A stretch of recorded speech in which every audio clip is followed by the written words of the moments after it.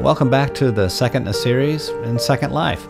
This is me, voice dude Rainoir, and I'm playing a little piano for you. Actually, I should be so lucky. Actually, it's David Nevue, and this is Sweet Dreams and Starlight, and it's available on iTunes.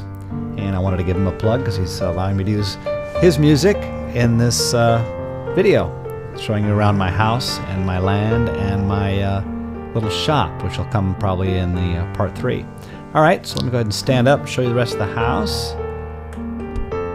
Alright, so basically this is my new giant screen TV I just got. You can actually watch some clips of different cartoons and movie trailers and a couple things where people have sort of did a tie-in where they allow people in Second Life to watch this stuff and they have it piped into the servers or whatever, and it's sort of like a commercial promo type tie-in kind of thing. So it's kind of cool.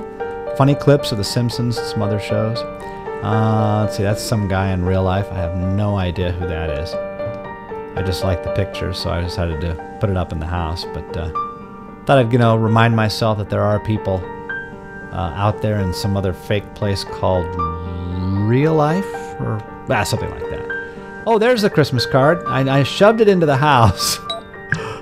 Now you can see how a little of this works here. I'm going to actually take this Christmas card and put it on the piano.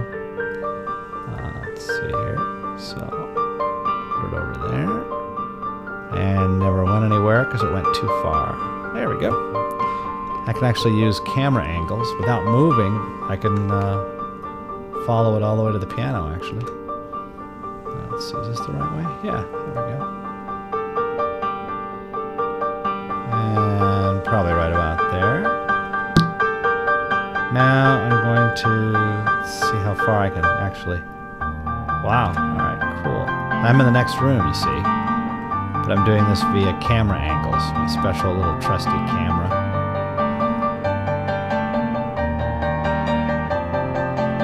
I think I might make it a little... Is this... I can't make it smaller. I cannot change the size of it, so this has to stay. Alright, and bring it out a little. So maybe it's like right there. Yeah, that's good. And there it's... Now it's locked in place pretty much. Now I have my 2 Christmas cards on the piano. This is a painting that I really like. I bought a couple pieces from this art gallery that was actually in the belly of an old sailing ship in Nantucket. And some Nantucket part of Second Life. And real cool guy. I ended up meeting the guy. He's a musician.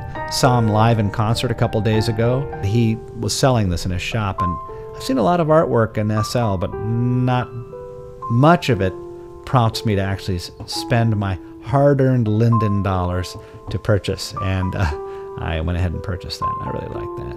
Someone gave me that Christmas tree. I think that was given to me. Oh boy, if I'm going to get this wrong, whoever sees this, whoever gave it to me is probably going to be pissed. But I think it might have been given to me by my real estate broker, Naruman, who's an actual resident of Thailand, and who also is a resident of the... we're actually in Thailand right now. This is the Thai island paradise, Krung Thep. And Krung Thep, I'm probably not saying it right, is actually another name for Bangkok. So anyway, let's see what else we got here. Stuck in a wall. No, I'm not. My camera is. All right, there we go. And yeah, let's go ahead and go to the ground floor.